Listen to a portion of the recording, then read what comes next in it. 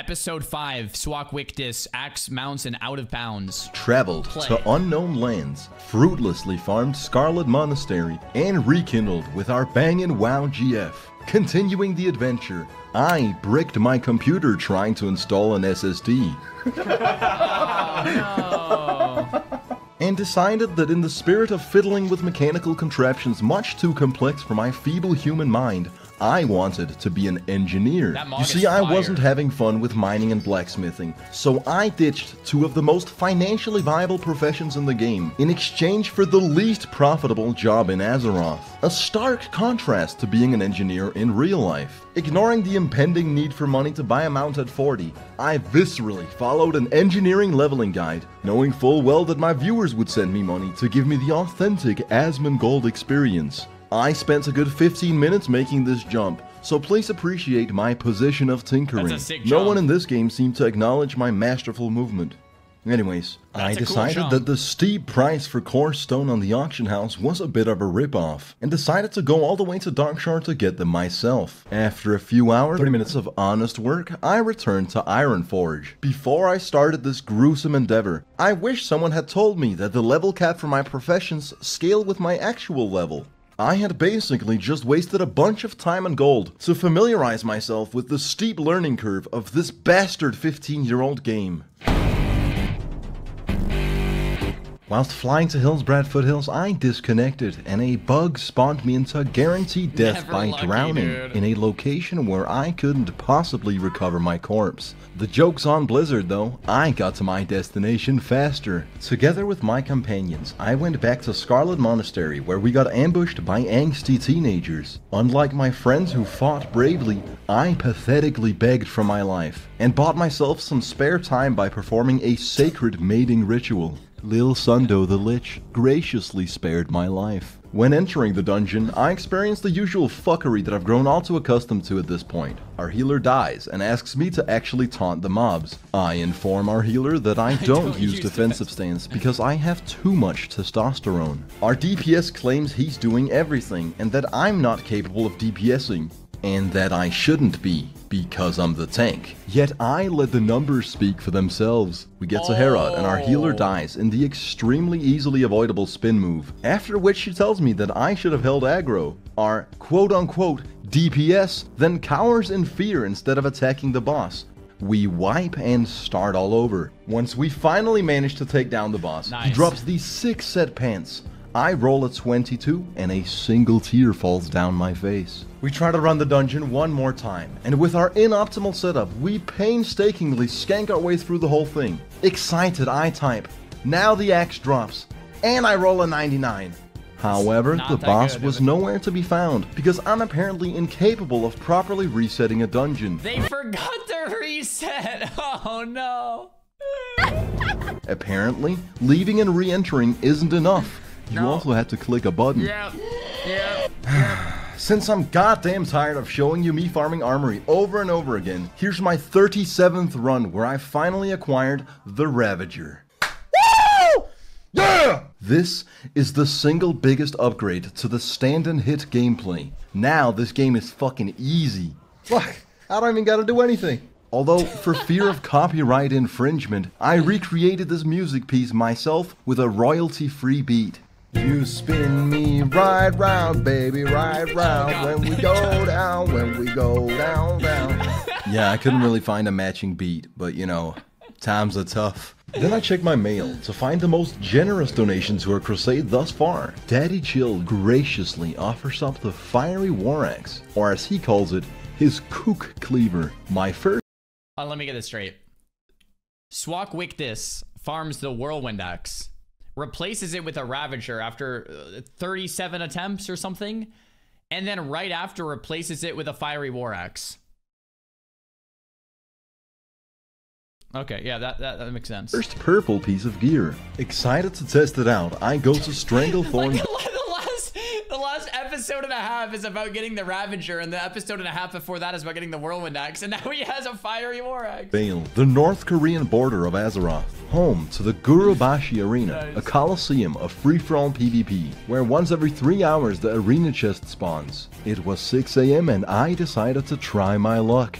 At this ungodly hour, the arena wasn't filled with dozens of people, but rather just 2 individuals. The survivor was a level 44 warrior, and since I could tell he was enjoying World of Warcraft, I decided to extend the game's lifespan for him by a couple minutes, landing me the arena chest on my first try. I'll have you know that in over 100 hours of game time, looting this chest with PTSD from all the rogues that have previously unstealthed behind me were the most nerve-wracking 5 seconds yet. Perhaps on par with Hrothgar's final moments. Damn you, turtle. I later tried again at 9 and 12 AM, and it turns out I just got extremely lucky. It's nearly impossible to get this damn chest. Satisfied with the spoils of battle, I went to Booty Bay, where I found an AFK player. Going against my better judgment, I decided to ruin his day. I should have looked twice though, because this was no player. It was the Horde Griffin Master, who ended my measly existence in seconds. I said, fuck this, it's time to go on an adventure. I managed to get on the mountains between Stranglethorn and Darkwood by glitching up a wall. I looked into the horizon and immediately knew I had to go where no night elf had dared venture. When I saw the hard, clear-cut line in the textures, I knew that Blizzard didn't intend for us to access this area. It looks fucking cool though. Exploration is definitely one of my favorite parts of MMOs. Since this is a long journey, I'll tell you a story along the way. So you know how I've consistently been getting disconnected from WoW? What if I told you that the problem wasn't the Blizzard servers, but in fact my own computer? This is fucking nuts, right? But in my motherboard there's this thing called a CMOS battery, and apparently Windows relies heavily on this battery to tell the time. After 6 years, my CMOS battery had ran out of power, which caused my BIOS to not be able to store the time. 5 to 10 times a day, it would set my Windows time to 11:30 PM. What's funny is that my router relies on the time, so it would pop me off my internet every time that happened. I'd like to say that's why I haven't streamed in months, but truth be told, it's because I fucking hate streaming. Anyways, I ordered a new CMOS battery online, but because I'm stupid, possibly because my parents dropped me on my head as a kid, but likely just due to my lack of education, I'd bought the wrong one. And this next part is kinda unbelievable but genuinely true. I happened to find the correct battery lying on the ground outside of where I do physiotherapy for my scoliosis. Together with a friend, I busted open my computer only to find myself in a troubling predicament. My motherboard, the Asus Maximus Formula 6, has all this armor on it, and along with it, a massive design flaw. To get to the CMOS, I would have to literally take my entire PC apart, to then unscrew the armor from the back of the motherboard, then install the new CMOS, put everything back together, and possibly twice in case the battery I found on the ground was used. Considering that it's 6 years since I built this PC and I almost bricked it trying to install an SSD, it's safe to assume that this process would completely break my computer. My solution? I decided to use knives, scissors, and pliers to directly cut into my motherboard. Eventually building my frustration to the point where I brutally ripped off the armor with my bare hands. No, what the hell are we doing? Oh my gosh! After which I put in the mysterious battery that I fucking found on the concrete outside, plugged my computer back in, and it literally fixed the entire problem with no repercussions. Moral of the story? Use power tools on your motherboards, kids. And also I really needed some filler for the middle of this video. I don't know if you can tell. Alternatively, if you need a brand new PC, you can check out the link, Starforge Systems. Let me !point Starforge. That is the system that I'm using now with up to an RTX 4090. The link is in the chat. Check them out. Anyways, this is where I ended up. I'd gone all the way past Darkwood, Deadwind Pass, and the corner of the Blasted Lands, behind Zul'Gurub, to finally end up at the back end of the Tainted Scar, from where I only had one path available to me. I engaged in a kerfuffle with gravity and stress-tested my bones. I was then forced into a 10-minute resurrection sickness and a 25% durability penalty on all my equipment. Mind you, in an endgame zone with one singular Horde player who enforced his own all-encompassing no Hearthstone philosophy. After a sudden reminder of what World of Warcraft is actually like, I returned to the intended gameplay experience. I made a dreadful choice when I decided to... I remember when I used to play a lot of RuneScape and WoW as a kid. The reason I liked them over other games like campaigns that a lot of my friends played. And I'm not saying campaigns are bad, like the Halo campaign or the Call of Duty campaign. I know people loved them. But what I loved about WoW is I could do whatever the hell I wanted for many hours. I could go I could just hang out in the town and go to a basement or run around the world and discover new areas and meet friends along the way and stuff like that. And in other games, like, yeah, you were kind of just forced to follow a quest line until the end. And I just loved it, man. It was hard for me to play anything else when I discovered RuneScape and then WoW, because I'm like, dude, this is like sandboxy. I can do whatever I want all day, every day. And yeah, so here we are. It's 2024, and I'm still playing WoW. To go questing in Arathi Highlands. We gotta kill these elite mobs. Unbeknownst to my party, I'd already attempted this yesterday with different people, and I had Otto's head.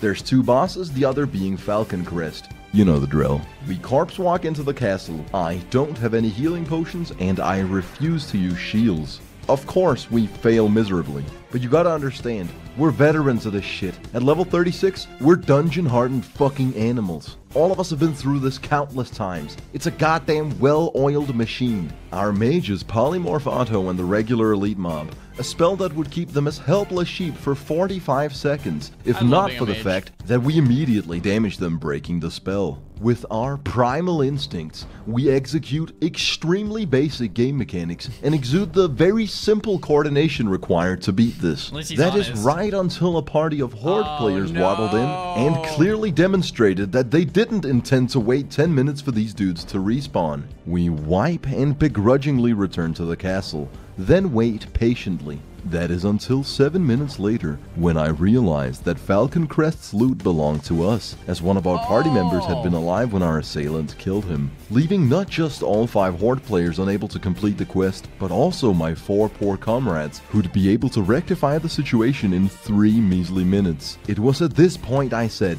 "It's been a pleasure doing business with you," and continued my crusade to ruin the authentic classic experience. I decided I'd had my fill of the patented kill an orc in a castle gameplay and began the quest chain for all of Scarlet Monastery. Seeing as I'd farmed one wing 37 times, I might as well experience the whole dungeon. After undergoing a multitude of repetitive tasks, I headed to Desolus. Now you might recall me having a tough time in Stone Talon Peak, which is on the way to where I'm going. I made sure to rectify the situation at hand. It's always exciting discovering a new place you've never been to. You never know what's gonna happen. You could see a reskin of a mob you've already killed hundreds of times, slightly different looking NPCs with one of the dozen voices you've heard countless times. Hello. Or maybe you'll even see purple water. If you're really lucky, you'll get the pleasure of doing an escort mission. God, I love this 15-year-old game. It's so bad, but so good. It's good. It's really good. Questing in Desolus did have its moments. After getting ganked, I got revived by a holy saint who complimented the videos. Oh, nice. Little did he know that he was about to receive a multitude of letters containing copy-pasted homoerotic poetry. Make it happen. That's your boy taking on 6 mobs at once, by the way. Twice an hour, I get to speed up the gameplay. This is sick. I also met Xaryu, who stopped me from killing Horde players under the guise that we're not like them. We have honor. The stands he would uphold. You know, if you're used to playing League of Legends and you have shorter cooldowns and you're used to being able to sit on a login screen, clicking play, getting dopamine every single game, leveling up within 30 minutes from a character who's just started, you know, in a fresh game of League, you level up, you get new abilities, you get new items, you buy stuff. It's really fast. You're getting PvP skirmishes all the time and end game, and then boom, and then next it happens again and again and again, and you've done that for years, and your brain is wired for like that dopamine. That dopamine constantly hitting, and then you go play classic WoW. I understand where he's coming from. It actually makes a lot of sense. Like, bro, another quest that has me kill another NPC that looks almost exactly the same, and another escort, and another this, and another that, and it's just like the same thing. Yeah, you misspelled depression. It's just different, right? It's a different expectation, mental expectation, when you're getting constant dopamine or the slow drip, right? The slow trip. That's classic. Right until we ran into a horde player TikTok nearly having brain, yeah. soloed an elite boss that he needed to kill. At which point, Xaryu threw his morals out the window and did what had to be done. After killing a bunch of skeletal warriors, we each went our own way. He then got his corpse camped by that horde player until he had to log off. But honestly, that didn't seem like a me problem. You see, I was focused on the task at hand, putting the Ravager to good use. What was that? The task at hand?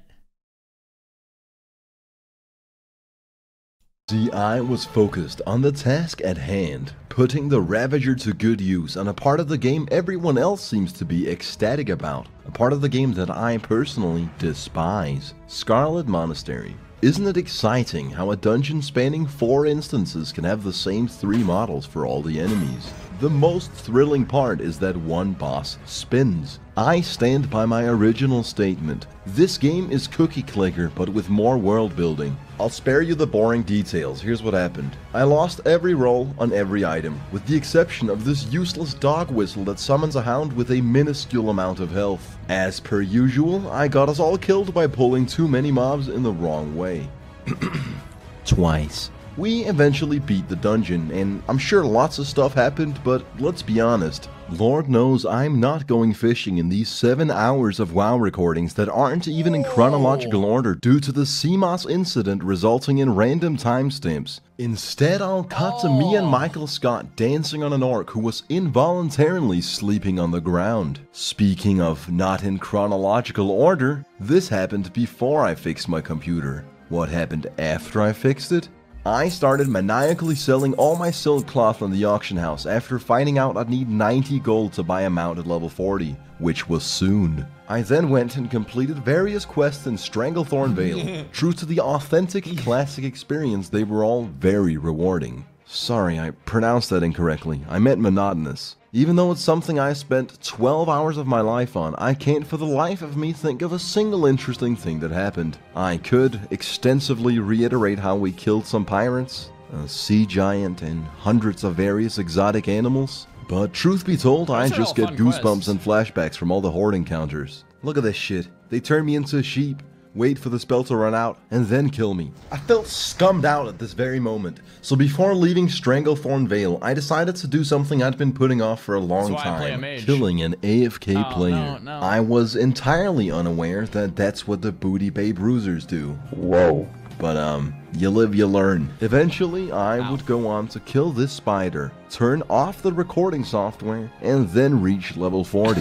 If you called me a sleep-deprived moron, your argument would have fair grounds to stand on. All of my hard work has led me to this point. Every drop of sweat, blood, and tears. And I've saved up 60 gold. Oh, nice. It's actually, now that it dawns on me, I need 30 more. So when I came to find that Steck had sent me a mail telling me to put these up my behind, containing 25 gold and 60 tin bars, along with 7 grime-encrusted objects, and 10 unidentifiable clumps of organic matter, I was pleasantly surprised, to say the least. And whilst we're on the subject of mail, if you guys don't stop asking me for I'm just not gonna show your mail. I'm trying to be monetized here, alright? Anyways, with my newfound riches, I traveled back to where it all began, Darnassus, where I graciously learned to ride a tiger. I then legally purchased a tiger, and let's be honest, I'm pretty damn majestic right now. However, considering that my viewers paid for half of it, it ain't really all that impressive or fulfilling. So for the ending, here's what we'll do instead. Somewhere in this video, there's an Easter egg which will lead you on a scavenger hunt. If you actually manage to make it to the end, you'll be rewarded with my secret ice cream recipe. Anyways, that's it for now. Thanks for watching, and I'll see you all next time. Is that engagement to have people click back in the video over and over to get it recommended on the algorithm to gather millions of views on the internet? No way, right? No way, right? Is it? Copy-pasted homoerotic poetry. Make it happen.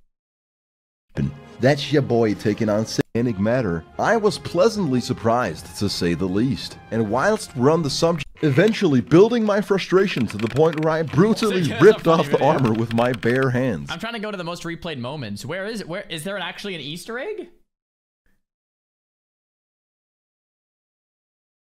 There was a QR code. Oh, you're right. There was a QR code.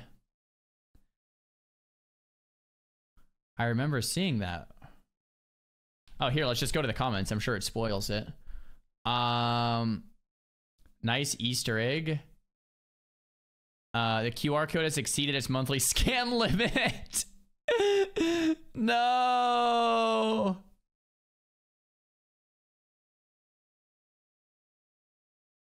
Wait, I don't even... the QR code has exceeded the monthly scan limit. Yeah! After... oh, yeah, it's right there. It's right there. Armor with my bare hands.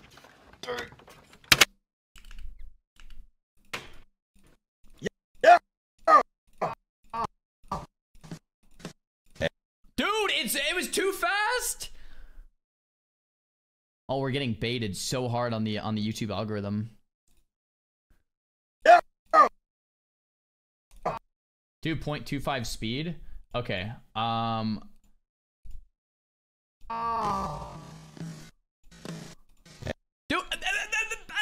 Dude, my reactions aren't slow, I swear. Yeah!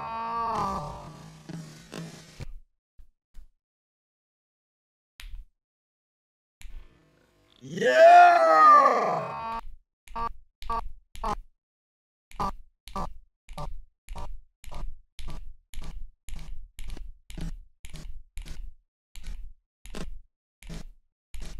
Boom! We got it. All right, pulling out my phone.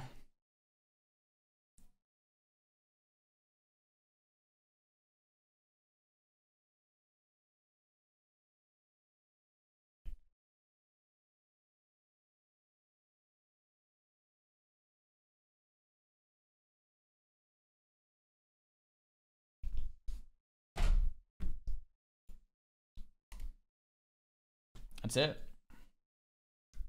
Hooper, where's the damn recipe, bro? Where's the damn recipe, man? Shall we move on, boys? That was pretty damn good.